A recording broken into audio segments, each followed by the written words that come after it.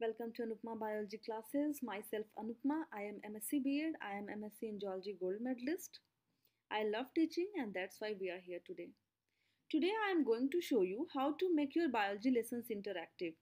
This is my first video and today's lecture we will be starting with Human Physiology Introduction. You know, the smallest unit of our body is cell, and cell is made up of different type of organelles like ribosomes, endoplasmic reticulum, Golgi body, nucleus, mitochondria, and so on. So these organelles combine to form cells, cells combine to form tissues, tissues combine to form organs, organs combine to form organ system, and organ system combine to form a whole body. The study of human body involves anatomy, physiology, histology, and embryology. Here we will talk about the human physiology. Human physiology is the science of mechanical, physical and biochemical function of humans and serves as the foundation of modern medicine. Physiology is made up of two words. First one is the physis, that means nature, and second is the logos, that means the study. So physiology is the scientific study of functions and mechanisms in a living system. On the basis of classes of organism, physiology is divided into different fields like medical physiology in which we study about the function of internal organs, animal physiology in which we study about the mechanical, physical and biochemical process of living organism, plant physiology in which we study about the fundamental processes in plants, cell physiology in which we study about the biological activities that takes place in a cell to keep it alive. Hormonal physiology is largely restricted to the normal functions of human body. Comparative physiology is a subdiscipline of physiology that studies and exploits the diversity of functional characteristics of various kinds of organisms. So, in case of the comparative physiology, we compare two different organisms on the basis of their functions. Now, parts of human physiology. Human physiology is divided into the different parts. First one is the digestive system, second is the respiratory system, third is the circulatory system, fourth is the excretory system, fifth is locomotor system, sixth is nervous system, and seventh is endocrine system. So here we will discuss on all this topic in short. So first one is the digestive system. Now you can see the picture. This is the whole digestive system of the human body. Digestive system. What is digestive system? So digestive system is used in the human body for the process of digestion. It is divided into the two parts. First one is the gastrointestinal tract. In short, you can say GIT. And second is the accessory organs. Gastrointestinal tract starts from the mouth and completes on anus. So between mouth and anus, there are different organs like pharynx, esophagus, stomach, small intestine and large intestine are present which help in the process of digestion. And second is the accessory organs. Accessory organs are help in the process of digestion. So these organs secrete different kinds of enzymes and digestive juice which help in the process of digestion. These organs are liver, pancreas and gallbladder. Digestion involves the breakdown of large components of food into smaller and smaller components until they can be absorbed and assimilated into the body. Digestion is of two types. First one is the mechanical digestion which involves physically breakdown of foods into smaller pieces and it starts from the mouth. And second is the chemical digestion which involves breaking down the food into simpler nutrients that can be used by the cells. Now, respiratory system. Respiration is the exchange of environmental oxygen with the carbon dioxide produced in the cells during oxidation at the moist surface. This process generally involves intake of molecular oxygen from the environment, stepwise oxidation of food with the incoming oxygen, elimination of carbon dioxide produced in oxidation, release of energy in small doses during oxidation, and conservation of energy so released in biologically useful forms such as ATP. The human respiratory system is a series of organs responsible for taking in O2 and expelling CO2. So now you can see the picture here. The respiratory system in human beings is divided into the two parts. First one is the upper respiratory tract, in which nasal cavity, pharynx and larynx are present. And second is the lower respiratory tract, in which trachea, bronchi and lungs are present. Lungs are the primary respiratory organ of the human being, because in case of the lungs, alveoli are present which help in the process of respiration. That means gaseous exchange occurs inside the lungs. So, the surface at which the exchange of gases occur is known as the respiratory surface. Respiration is of two types on the basis of their habitats and the level of organization.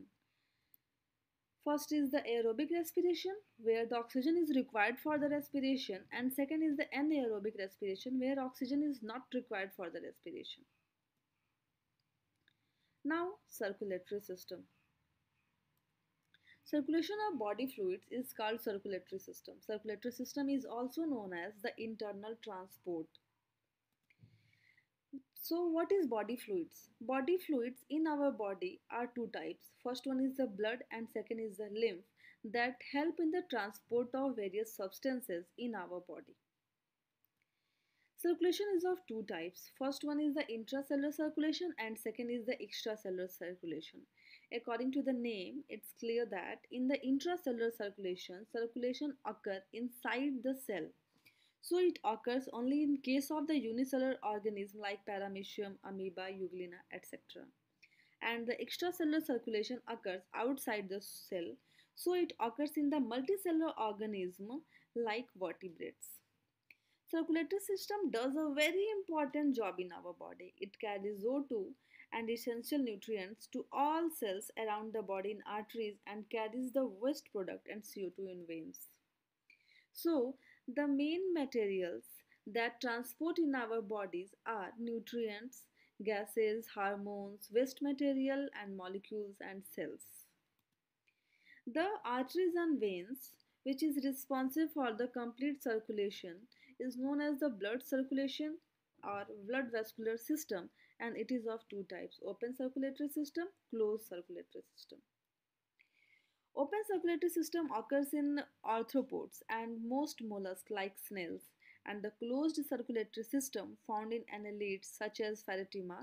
This is the zoological name of earthworm, certain mollusks, and all vertebrates like sepia, the cuttlefish. Now, excretory system. The excretory system is a passive biological system that removes excess unnecessary materials from the body fluid of an organism so as to help maintain internal chemical homeostasis and prevent damage to the body. There are many excretory wastes are present in our body like the nitrogenous waste, CO2, mineral salts, water, pigments, vitamins and hormones, spices and drugs, etc. So the organism that help in the process of excretion is known as the excretory organs. And the excretory organs is divided into the two parts: primary excretory organ or major excretory organs and secondary excretory organ. In our body, kidneys are the primary or major excretory organs. And after that, there are many other organs are also present that help in the process of excretion. These are liver, skin, lungs, large intestine, etc.